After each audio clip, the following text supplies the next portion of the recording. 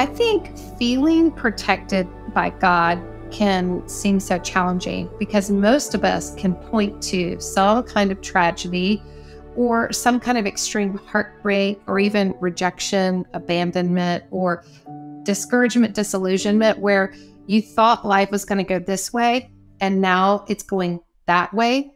And you're wondering, has God looked away? And, maybe you've had a moment where you've laid in on your couch or on your bed and stared up at the ceiling and just thought, God, where are you?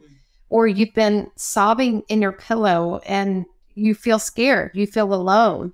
You feel like you're not seeing evidence of God doing something. And so you fear that God is doing nothing. And I just want to say, I personally know these feelings in a really deep way. And for those who've been following along with my journey, the past 7 years of my life have been really hard. I never, ever thought that some of the circumstances and tragedies and heartbreak and rejection, abandonment, really, I never thought that any of this would be part of my story. I had such a vision for where my life was going to go, where the life of my family was going to go. And I just assumed if I did 2 + 2, it would equal 4. And I know that there are listeners listening today where you have experienced some kind of tragedy and you're asking the question, how can I believe that God protects when this is happening? Maybe for you, it is the death of a relationship. Maybe it is the death of a dream, or maybe it is actually a death of someone that you loved. And I want to give you, for those of you who are dealing with the death of someone that you loved, I want to start there. And I want to give you a Bible verse that I think will be very encouraging. In Isaiah 57:1, it says, "The righteous perish, but no one takes it to heart. The devout are taken away, and no one understands. That the righteous are taken away to be spared from evil." And then it goes on to say in verse 2, "Those who walk uprightly enter into peace, and they find rest as they lie in death." And as I read that, I start to realize, again, God's ways are higher than our ways. His thoughts are higher than our thoughts. And sometimes his protection comes in packages that we would not call protection at all. It seems like if you're praying for a loved one and you think that to spare them would mean that they would need to heal and get better. And sometimes that is how God spares someone. But according to the scriptures, sometimes when someone is taken away and no one understands, God is sparing them from evil. And so that's why it's so important to get into the scriptures and just better understand. This isn't stuff, the Bible verses that we read and the scriptures we get into, this isn't just stuff that we feel like we're checking a box, doing our Christian duty. God is giving us life and hope in these words. And I pray that verse, Isaiah 51, and then Isaiah 57, verse 1, and even verse 2, I pray that that's a comfort to someone. And then I also want to say, if you are walking through something else, perhaps it is something that you're walking through and it feels incredibly unfair. And like, God, if you see this, how could you just stand by and watch it unfold this way and not intervene? Because that just feels like so incredibly hurtful. Like, I'm not just being hurt by the situation that I'm walking through, but I'm being hurt that God hasn't thrown out a lightning bolt and not enough to kill somebody, but just shot them, it's like, where are you, God? And so I'm going to let Joel talk in a minute, but let me just get in one other thing. We have to remember that Jesus said in John 16:33, I have told you these things so that in me you may have peace. In this world you will have trouble, but take heart. I have overcome the world. And when you have experienced deep hurt, you very much understand the trouble that Jesus is referencing here. And you very much need to know that Jesus has overcome the world. But how do we see that in practical ways right now, in this moment, in this situation? So let me give you one of my favorite Psalms that I find so very comforting. It's Psalm 91. Psalm 91, verses 9 through 11 says this, because you have made the Lord your dwelling place, the Most High, who is my refuge, no evil shall be allowed to befall you, no plague come near your tent, for he will command his angels concerning you to guard you in all of your ways. And then it goes on in Psalm 91, 2, actually before the verses I just read, it gives us a script to say to ourselves in moments where we get afraid and triggered. And this is the script that Psalm 91, verse 2 gives me. I will say to the Lord, my refuge and my fortress, my God, in whom I trust. So this is the script. Lord, you are my refuge and my fortress, my God, in whom I trust. And I think it's interesting the psalmist described God here both as a refuge and a fortress. A refuge is a quick place to duck into to find shelter. A fortress is a place built intentionally for the purposes of exceptional security. The Hebrew word for fortress, and Joel, I'm going to let you say this. I think it's metsudah. Yeah, you nailed it. Okay, thank you. Right. I think I have a memory of playing this on like some kind of recording you sent me, and we practiced it. Yeah, you're on an audio recording, and I do the pronunciation back. So good job. Oh, great. Hebrew word for fortress, when we cry out, my refuge and my fortress, my God in whom I trust. The Hebrew word for fortress is metsudah, with one of its definitions being an inaccessible place. To experience this level of peace, we must be near to God. And it's that nearness described throughout Psalm 91 that we are reminded to abide in the shadow of the Almighty. That's verse 1. And verse 4, to take refuge under his wings. And verse 9, to make him our dwelling place. So just like we would have to sit close enough to a tree to enjoy the benefits from its shade and the sun's scorching heat, we must also position ourselves to be near to God if we desire his comfort, his protection, and his deliverance. It's not that bad things won't ever happen to us. Life is very rarely tidy, and I think all three of us can say that with assurance. Relationships aren't easy. The constant stresses and strains of managing and navigating daily issues that are super hard and on the human heart are not easy. But as children of God, we are not supposed to live with fear taunting us and terrorizing us. So as we sit with these feelings, we have to come to the conclusion that the goal of having the peace of Jesus referred to in John 16:33, it's not perfection, it's progress. And what I want to do is every day when I say Psalm 91:2, I will say to the Lord, my refuge and my fortress, my God in whom I trust. I want to say, Lord, you are the fortress. If I press into you and recognize today my job is to be obedient to God, God's job is everything else. In other words, I can press into the Lord in that way and I can know what to do. I think part of the fear when we're walking through really hard times is having no idea what to do. But he's telling us here, if you want to be elevated like into a fortress where fear no longer has access to you, you let go of the weight of trying to control everything. You just be obedient with God in this step, in this step, in this step. And as we are obedient to God, we can have faith that God is handling everything else. And that's where fear no longer has access to us. Wow. That's so good, Lysa. I think for me, one of the, as you talk about Psalm 91 and the script that you say to yourself, I wish I had this. Gosh, this was probably 6 years ago.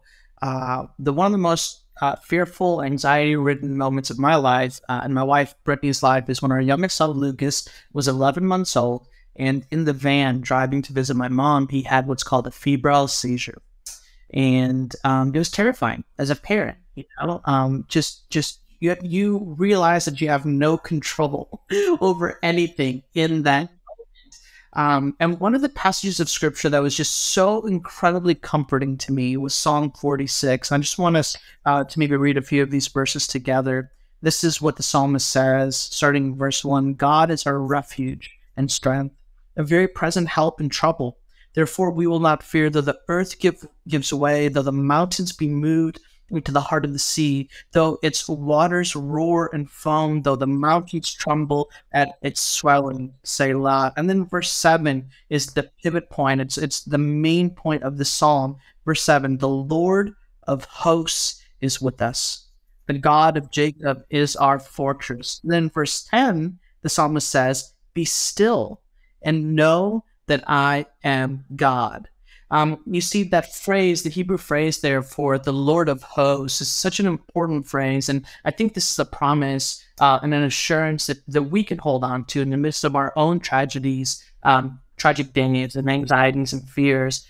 The Lord of hosts, today when we have military terms, a general kind of hides out in the spot in the tent, and lets all the troops go into battle. But in the ancient world, the king was a warrior king, and the king would actually lead in the front lines of battle. You'd see the king go down as the one who would be the first into the battle scene. This is exactly what is being described of Yahweh, the Lord of hosts, that he is not a God who sits back and watches us in the middle of our plight and our pain. In fact, he is the type of warrior king that is present even in the middle of it. It's really interesting because it also said that to be still and know that I'm God. In fact, I actually think that this comes from Exodus 14. So what I actually think is happening is the psalmist is recalling the story of the Red Sea. And notice what Moses says to the Israelites in Exodus 14, verse 14. The Lord will fight for you, and you have only to be silent.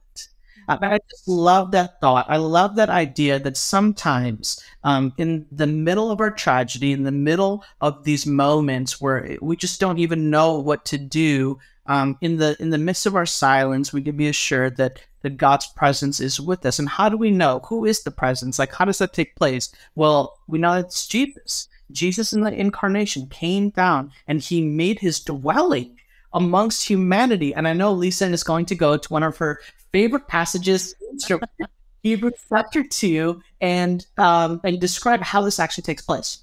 Yeah, Joel. And before I read the scripture, I want to say something just about how we've been talking about, okay, the Lord is my fortress. The Lord is my protector. The Lord, be still, and the Lord will fight for you. Okay, here's where I think a listener could lean in and go, okay, I hear you, but what do I do right in this moment when I am so very afraid? I think there's 3 perspectives that we need to hold on to. Number 1, it is impossible for God to do nothing.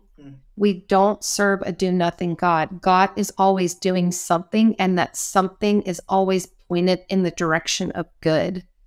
And so that's number 1, just to say to ourselves, okay, I don't see evidence of God working here, and that's why I'm afraid, and that's why I feel alone.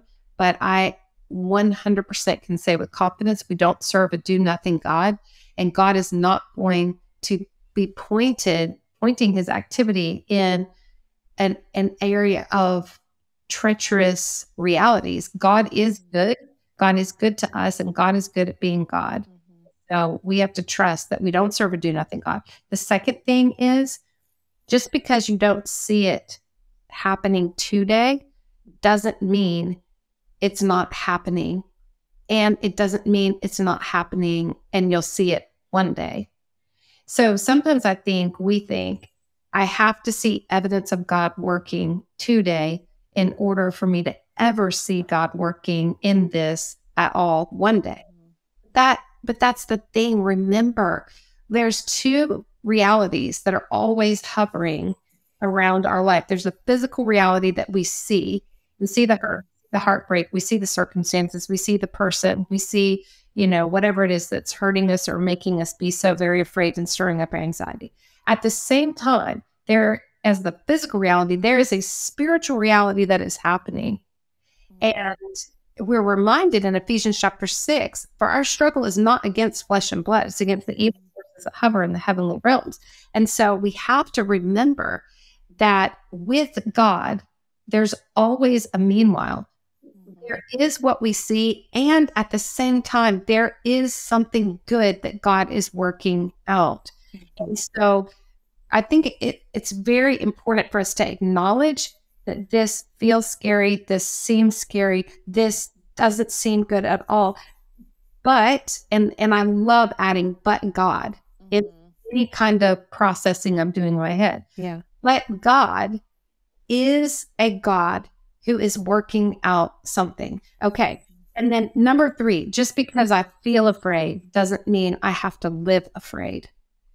In other words, or just because I feel angry doesn't mean I have to live angry. Or just because I feel uncertain doesn't mean I have to live as a person uncertain about God. And so feelings are great indicators, but they should never be dictators of how we process life. Feelings can, let's press in and let some kind of comfort here, but it should never dictate how we live and what we think is true. I think we need to start with what we know is true. God is good. God is good to us. God is good at being God. And let that be the lens through which we process everything. Now, let me read these verses in Hebrews 2 that Joel knew that I was going to go to. Hebrews 2, verse 14. Since the children have flesh and blood, he, meaning Jesus, shared in their humanity, so that by his death he might break the power of him who holds the power of death, that is the devil, verse 15, and free those all their lives who were held in slavery by their fear of death. And I know it can kind of seem like, okay, I am afraid because there's lots of different deaths we can already talked about that. Yeah. We can say, like, I'm afraid if the worst of the worst of the worst happens here and God doesn't come through in the way I thought that he would, then I'm afraid of this worst case scenario. And in this case, Jesus is saying, look, I have stared down death and I have conquered death. So you don't need to live in fear of the devil, because I have taken the power of him who holds the power of death, that is the devil, and I have broken his hold, and I have freed you. If you've been held in slavery by your fear of death, I have provided freedom, because there is something on the other side of death. It is a pass through. It is not a destination. Well, so good. So good. Guys, I think whenever I think about what y'all are talking about with God being a refuge and a fortress and drawing near to him, I think one of the practical questions that I have is, how are we doing this on a daily basis? I don't think it looks the same for everyone, but for me, one of the things that our team here at Proverbs has been reading is a book called Emotionally Healthy Spirituality, which is a great book. But in the book, he talks about the daily office and the Sabbath. And the daily office is this thing where you're making time for God throughout your day. And what I'm learning is, when I think about the verse in James 4:8 that says, draw near to God and he will draw near to you. When I think about God being a fortress, like, I know that he's accessible there for me at all times. But if I'm not making the effort to remember him, I will not naturally feel at peace. And so what I want to know, like, for me and for our listeners, Lysa and Joel, what's it look like for you guys to be mindful of God throughout your day, Because if you're like me, if you just do it once during your day and you're like, Lord, help me remember you throughout my day. A lot of times it doesn't happen because I get so caught up in the busyness and then I don't feel at peace. So how do you make peace a part of your day, and what does that look like for y'all? Yeah, I think, Kaylee, first, when you talk about refuge and fortress, one of the things that instantly comes to my mind, and as Lysa was teaching, is that a refuge and a fortress especially, that we don't actively walk into will do us no good. You know, like imagine just sitting outside and having the enemy come in and the door's wide open. All you gotta do is walk in and close, and you have the protection of the fortress, except you choose not to do it. And I do think there's this place of participation that the Lord is inviting us to. And that leads us to like, well, how do we do this? Yeah. For me, I just found out, learned a fun fact. I can't help myself, so I'm just going to go ahead and share it now. And it's just been thinking about it this whole time that in Israel, there's this place called the Southern Steps, and the Southern Steps would have been the stairway into the temple. And on the Southern Steps, the rabbis would teach the disciples. It would be also a place where the Israelites sort of walked into going into the temple to worship.